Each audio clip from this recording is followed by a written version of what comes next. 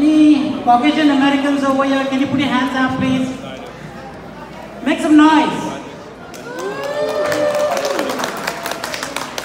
Any Goans? Woo! Any Indians?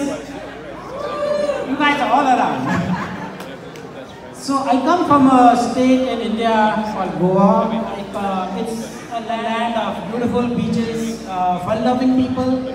They call us Susegad. We love partying, we like having fun.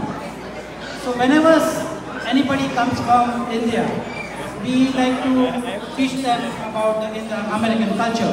So one of my friends, I call him Joao, he comes to America, thin guy, right? And you know when they come from India, it's like, you know, they are pretty fit.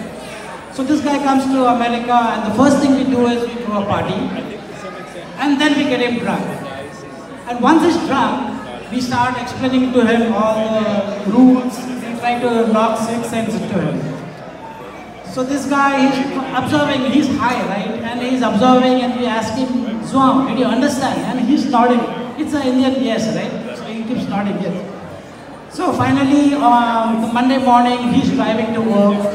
He's trying to get on the highway and he sees the yield sign. So then he remembers, right?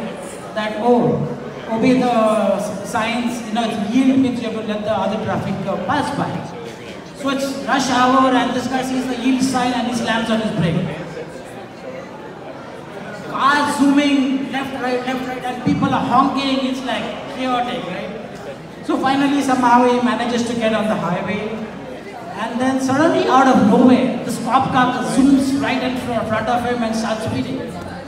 So he remembers, you know, we had told him that, you know, if you ever encounter a police officer, just obey, just listen, and everything will be fine.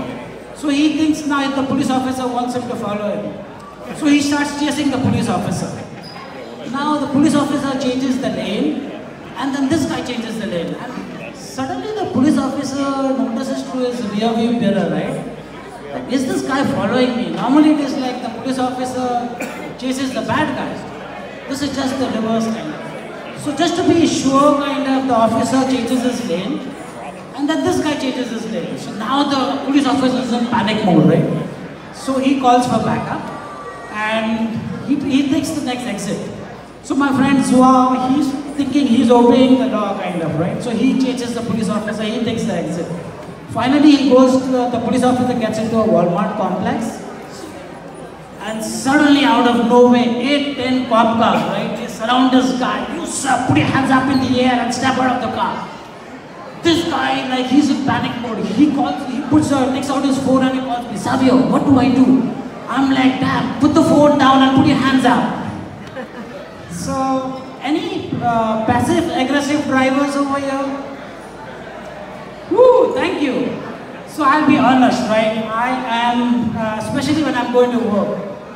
So, if I especially see somebody on the phone texting and if I'm going to miss my signal, I honk. So, I'm driving to work and this guy is like texting and I see the signal is almost going to get red.